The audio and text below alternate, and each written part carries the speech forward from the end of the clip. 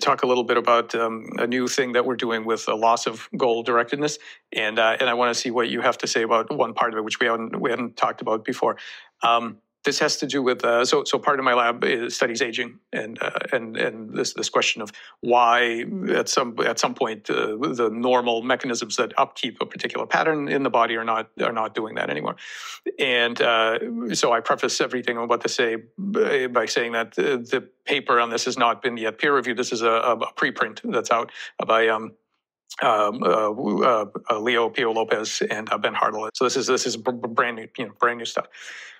Standard theories of aging basically fall into two categories. There are damage theories that basically says that over time damage accumulates. So whether it's the DNA or something else, it just gets damaged and eventually you can't keep up. And then there are the programmatic theories that say that basically evolution wants the older organisms to go away. It's somehow helpful to room more resources for the young, whatever. It's there's a reason for it. There's a programmatic reason for aging. So I think we have a kind of a third alternative, which is basically, and then we have a bunch of computational work looking at this, where the way we understand morphogenesis, so the creation of the body and then the upkeep of the body as single cells die and are replaced and whatever, there's a constant kind of ship of Theseus situation going on.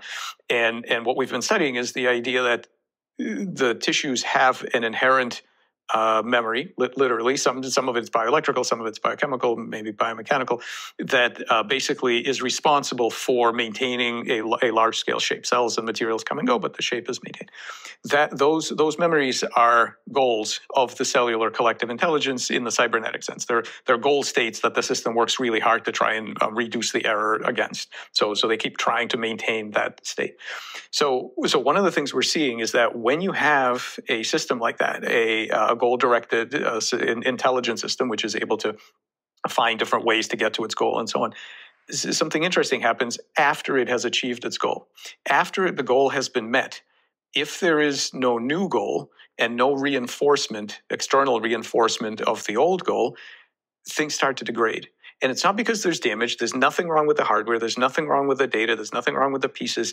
But the goal has been reached, and the system does not know what to do anymore, and it sort of regresses and disorder comes apart. It's a very weird kind of a way of thinking about it, because it suggests that it's intrinsic to being a goal-directed in morphogenetic space cognitive system. It isn't caused by some outside disturbance or DNA damage or any of that. It's a fundamental feature. So here's my crazy analogy. I want to see what you make of this. Imagine the Judeo-Christian version of heaven, right? So you get there, everything is great. There's nothing to worry about, and it's infinitely long.